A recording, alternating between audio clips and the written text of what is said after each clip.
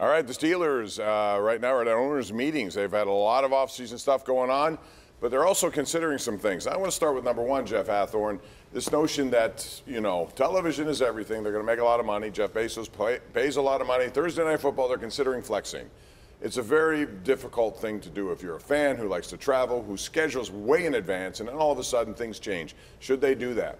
No, they should not. And I'm not just saying that from a reporter standpoint where it changes all of our lives. But let's say you live in Florida and you're a Steeler fan, and man, it's Steelers-Ravens Thursday night. Make the plans, book the tickets, non-refundable, and, oh, they're moving the game to Sunday? I already got this time off work. No, live with it. I mean, you're disrupting too many people just out of the sanctity of television.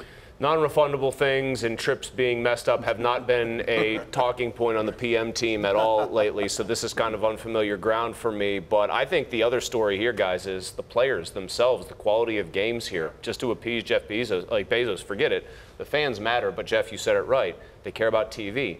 These players are suddenly going to be asked to play an extra Thursday game when they'll all tell you that the lack of practice time, the lack of rest, all contributes to very sloppy, bad football with more injuries. Why do we want that? You might get two marquee teams where half of the marquee names can't go because it's a Thursday, even though it's a playoff drive. You know what would be great, by the way, is if those coaches went NBA and decided, you know what, Thursday night, we're not going to play our top players. I mean, for me, I'd be more interested if maybe there's a way where they give him Saturday night games, you know, instead. Maybe they, because part of the problem is, you know, like, these games, Thursday games, suck by and large, and I'll complain as a reporter. I mean, I hate night games. I mean, I'm getting to be very old. I'm not ageless like Pomp. I can't just stay up till 3 in the morning tweeting about West Coast NBA scores. Sacramento Kings coming at you. But I just think there's got to be another. Well, you started now they're going to go far in the playoffs. Maybe I'll get lucky and Bezos will buy Washington, and then he will get out of the TV business. That is my hope. But there's got to be a way. These Thursday games, especially late in the year. I mean, to me, I think I would rather eliminate Thursday games and give them a Saturday showcase after the college season is over. One other thing we're going to talk about, and that's rule changes. It would be an option to the onside kick. Fourth quarter, if you're down, you can't do this before the fourth quarter, but if you're in the fourth quarter, instead of an onside kick, which has a very small percentage chance of actually working, you can opt to go 4th and 15. And they put it, I think, it's your own 20-yard line, and you have to convert it. And if you don't convert it, Chris Mueller, then all of a sudden you lose possession of the ball right there. Do you like that? Yes, sign me up. If it's 4th and 15, I think that's the USFL's. It might be 4th and 20. That might 4th and long. Yeah. You know, paging Freddie Mitchell for a 4th and 26. I love this. Why? It's another football play. Is it more somebody? Oh, it's such a gimmick. Really? The onside kick hasn't become a gimmick. The onside kick wasn't always a gimmick. Well, this is a real actual football play. It is go look up the percentage of times teams have converted 4th and 15 or longer. It's very low, but it's higher than the percentage of onside kicks. Yeah, I mean, would you rather have Gunnar Olszewski and Marcus Allen deciding whether or not you get the ball back, or do you want your stars on the field with your quarterback with a chance to make a play to keep possession? I'd rather have Steven Sims. But what about the Rabona kick? No more Rabona kicks. I mean, why limit it to the fourth quarter? That would be my only quibble there. That would be make it a 60-minute thing. I mean, coaches obviously probably aren't going to do that if it's 3-0 in the first quarter. Somebody will, though. Somebody's going to be the guinea pig who does it early. Chargers.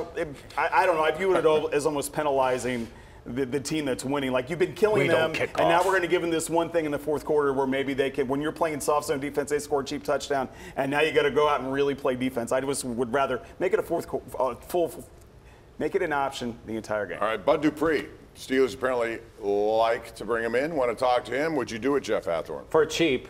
For really cheap.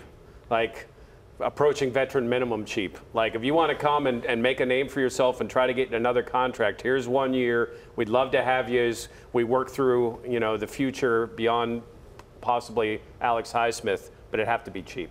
Our former fan buddy JB was asked about him, covering him down in Nashville. Does Bud Dupree have anything left?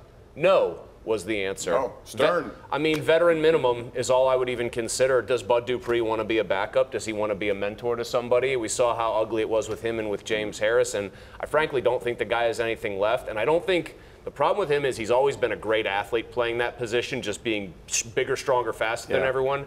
There's no nuance to his game. He never really, go watch him in Tennessee, guys. Like, you watch him. He's still trying to go straight off the edge, turn a corner, and get to a quarterback. But I would take 15 snaps a game for, $1.5 million. Him or a rookie.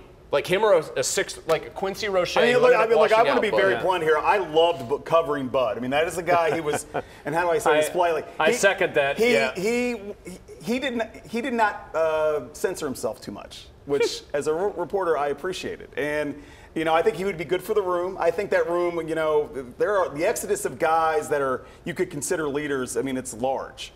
And I think replacing that, you got to have guys replace. I think Bud would be, for 1 year on the cheap, 15, 20 snaps a game, I'd do it. When we come back, we're going to talk about the NCAA tournament and a controversial call that happened today. And Creighton's not happy about it. That's coming up next right here on the #1 Cochran Sports Showdown.